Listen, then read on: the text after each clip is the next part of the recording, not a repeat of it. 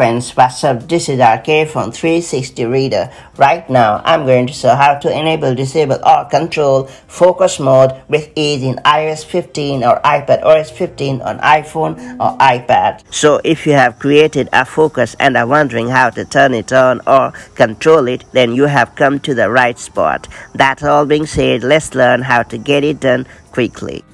Before getting started, make sure you have subscribed our YouTube channel and hit the bell icon so that you won't miss any update from 360 Reader.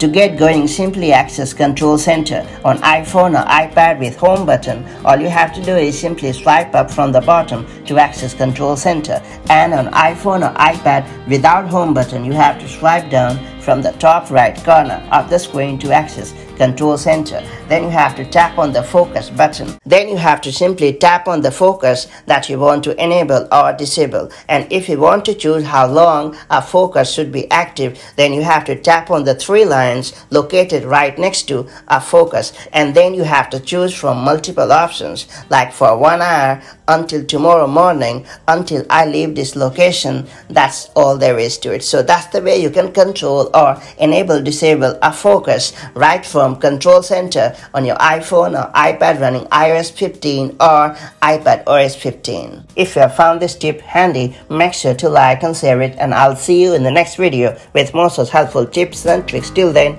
stay safe and have a wonderful time. Bye-bye.